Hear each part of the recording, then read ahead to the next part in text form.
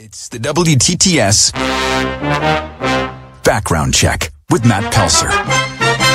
Today marks 50 years since the Eagles released their second studio album, Desperado, so I thought we'd hear the title track. This song's particularly significant because it marks the beginning of the songwriting partnership of Glenn Frey and Don Henley. Just weeks after they agreed they should write songs together, they wrote Desperado from a song fragment that Don Henley had started 5 years before. He played it for Glenn Frey, and he thought it kind of sounded like a Southern Gothic song that Ray Charles might sing, but they were playing with a Western theme for the next album and decided to push it in that direction. I feel like you can still hear that, though. They never released Desperado as a single, and it didn't really become a hit until Linda Ronstadt covered it 2 years later. After that, the original started getting airplay.